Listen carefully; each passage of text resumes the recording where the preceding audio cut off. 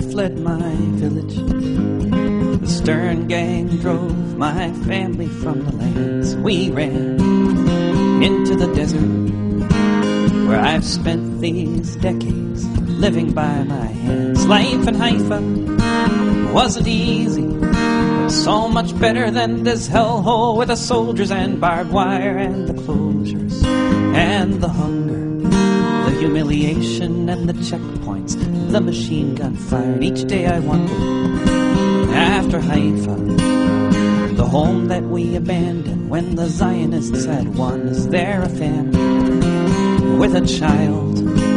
Does its father love it as I loved my only son before the soldiers shot him down, riddled him with bullets in his back and in his head? Home in Haifa, in my house, does his father know the pain there is in an empty bed?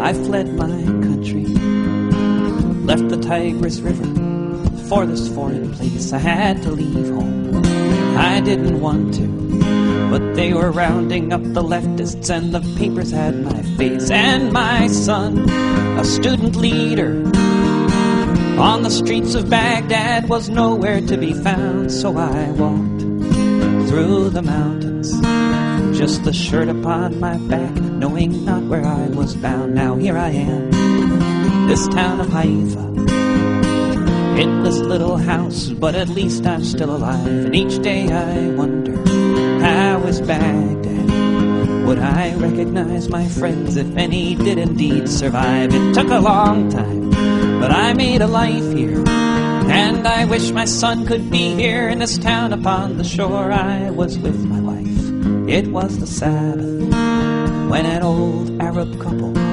knocked upon our door.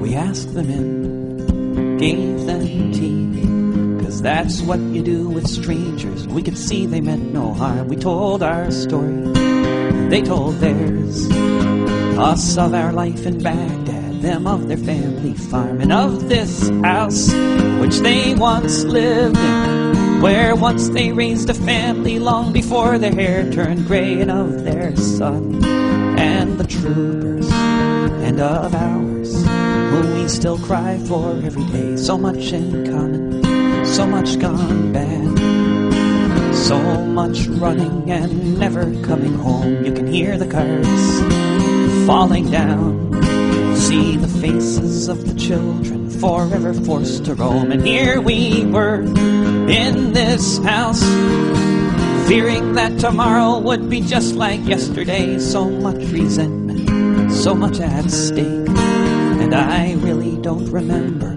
who was the first to say, in one world, in one village, in one home, let us live together.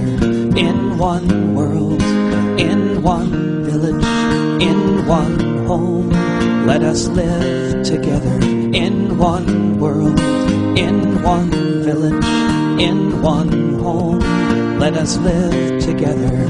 In one world.